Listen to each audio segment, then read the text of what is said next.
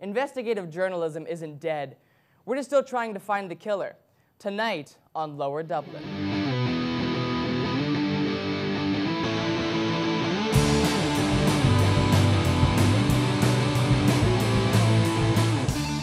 Welcome to Lower Dublin, a show from another dimension in which Lower Dublin still exists and Crocs never did.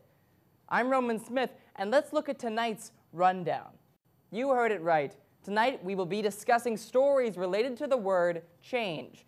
And spoiler alert, it's going to form the only news you will need all week.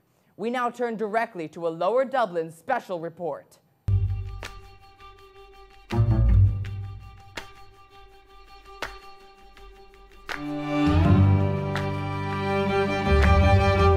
Thank you, Roman. I stand here on this historic day next to the cafe formerly known as Saxbys. For today, it has become an abyss. And I don't mean abyss in the sense that it's closing, but that it's actually changing its name to Abyss Coffee as a rebranding effort. But this name change from Saxbys to Abyss isn't just for funsies. It hides a deeper and darker tale beneath the surface, Roman. It dates all the way back to 1900, when the British economy was at its best.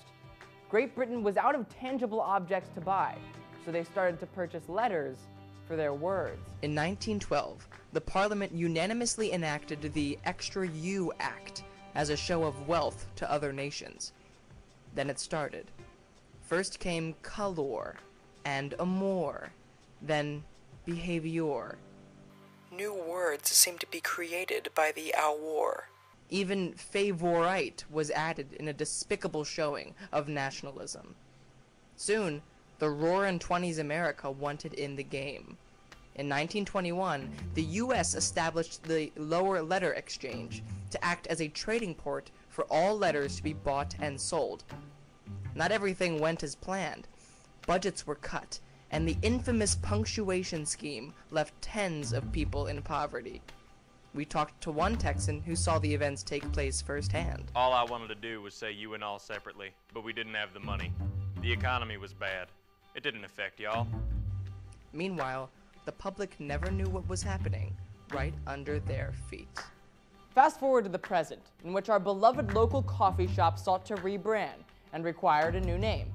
This process was not without trial and error, for however this local business rearranged its letters, they faced a problem most divorced men face when they try to meet a new woman. Their ex was in the way. They were heartbroken and had little choice. They were moments away from being another victim of the unexposed Lower Letter Exchange.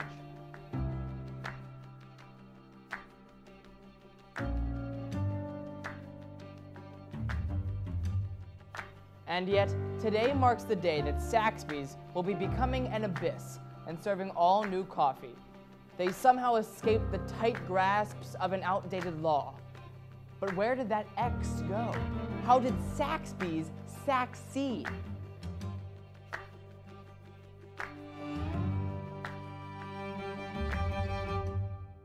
Well, after weeks of negotiations, Lower Dublin LLC reached out and is proud to support the new Abyss and proud to announce that we acquired the Saxbys X for use in our show.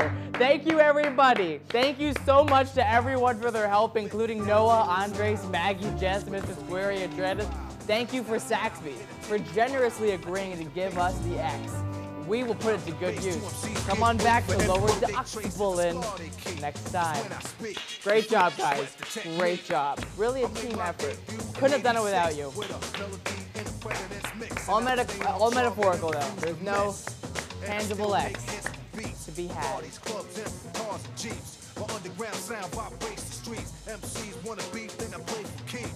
When they sweat the technique. Before we go, we have to offer some clarifications and corrections from our earlier broadcast. When we broadcast the title for 5 minutes earlier in the broadcast, it read, "We hate you all." Obviously, there is some sick joke taking place in the studio. It should have read, "We hate you all." It doesn't change the meaning, but messy punctuation never works. We apologize to the viewer who I made plans with. I forgot I have something that day. An announcement. After complaints about our broadcast not adjusting for daylight savings time, We have corrected them. We will now be live for over 24 hours a day. Finally, our Lower Dublin silent film special will be set back a few weeks due to microphone failures on set. Come on back to Lower Dublin next time.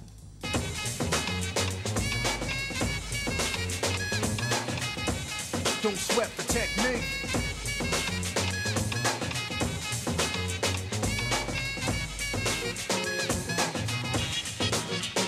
They wanna know how many bombs have I ripped and wrecked, but researchers never found